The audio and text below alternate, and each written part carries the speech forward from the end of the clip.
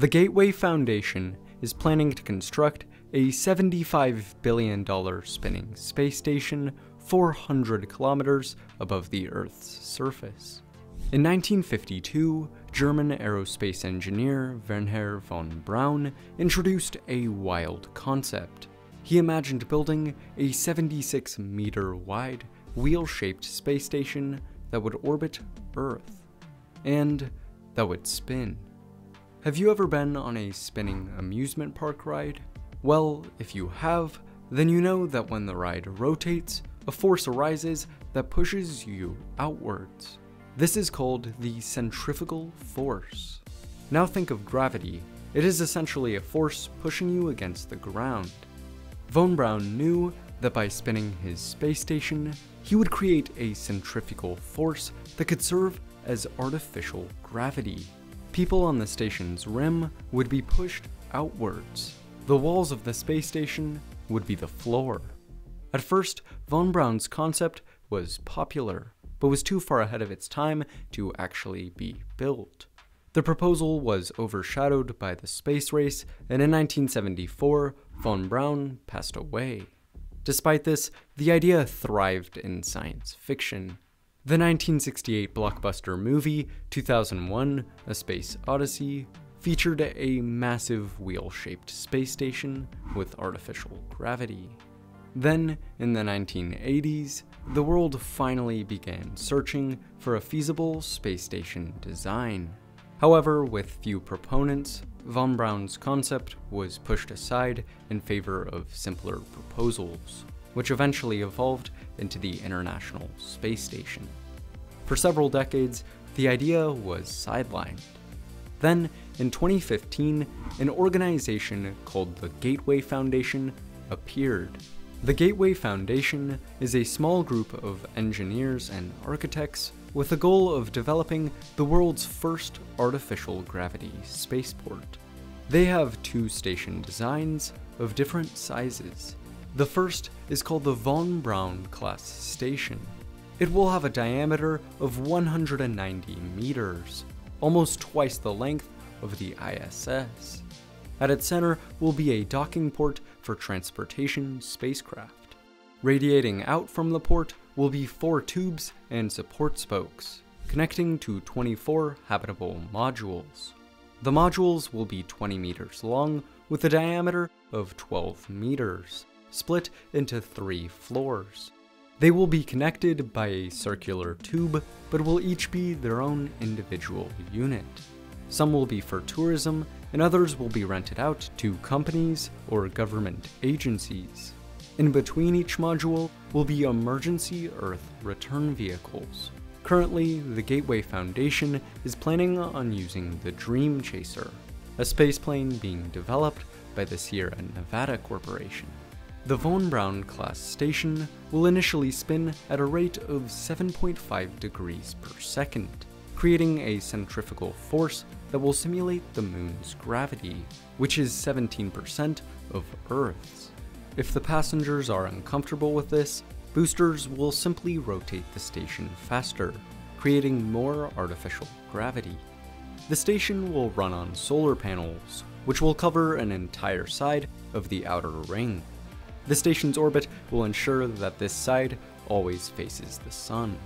The Von Braun class station is to be assembled 400 kilometers above the Earth's surface by robots from Orbital Assembly, a subsidiary of the Gateway Foundation. By its completion, the base will host 400 people and will come with a projected cost of $75 billion. Once several Von Braun stations are established, the Gateway Foundation plans to build a larger station called the Gateway. The Gateway will be enormous, with a diameter of 448 meters. That is the same height as the Willis Tower in Chicago, USA. At the Gateway's center will be a docking bay for Earth shuttles and lunar craft. Around it will be the hub, which will host storage, environmental processing, administration, and the control room.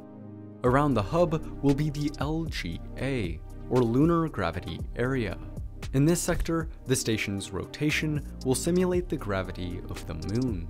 It will serve as a massive space hotel, equipped with an open-air gym, a Japanese garden, a food court, a casino, and a vertical garden. On the sector's outer rim will be a layer of 300 soundproof hotel rooms. There will also be escape vehicles in case of an emergency. 4 tubes will connect the LGA to the outermost sector, the MGA, or Mars Gravity Area.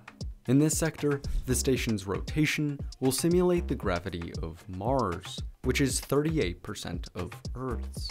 It will mostly consist of private residences for nearly 1,000 people.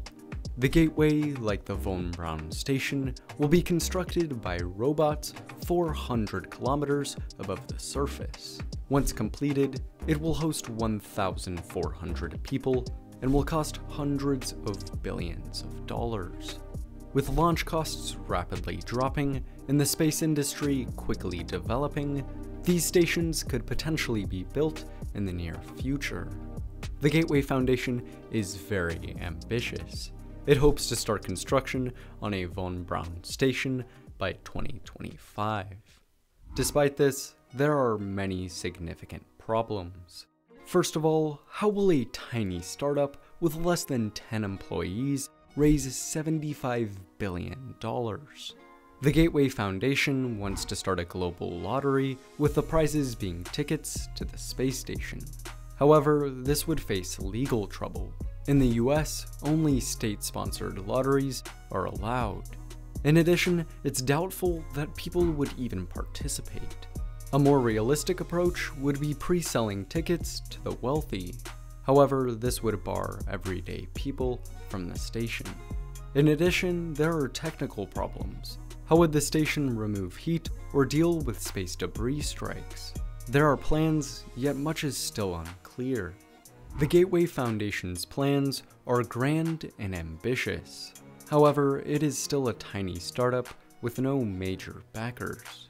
It reminds me of Mars One, a private company who promised to get humans on Mars, but ultimately declared bankruptcy and was dissolved in 2019.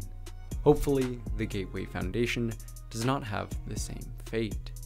Ultimately, its success comes down to demand. The space industry has been stuck in low Earth orbit for 50 years and is now just getting out. The likelihood that we'll see a massive low Earth orbit structure in the near future is low.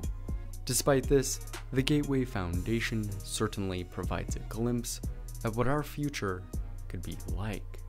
If you enjoyed this video, it would be amazing if you like and subscribe for more videos very similar to this one. Also, remember to check out the comments and join the conversation. Thanks for watching, and see you next time.